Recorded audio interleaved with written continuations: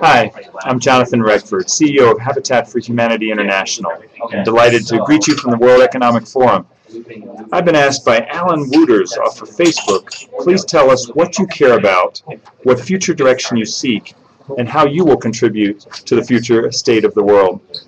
And Alan, what I would say is I care a lot about affordable housing, and I'm delighted that that has slowly become part of the agenda for the World Economic Forum. And Habitat for Humanity's vision is that everyone in the world should have a decent place to live. And we do that by bringing people together to build homes and communities and hope, off the idea that if you don't have a decent place to live, children don't stay healthy, they don't get educated, they don't have a chance to bring themselves up out of poverty. And so my hope is that at these discussions, both housing and the issue of rapid urbanization will be heavily in the agenda this year, and that we will change hearts and minds so that poverty, housing, and homelessness become socially, politically, and religiously unacceptable in our nations and world.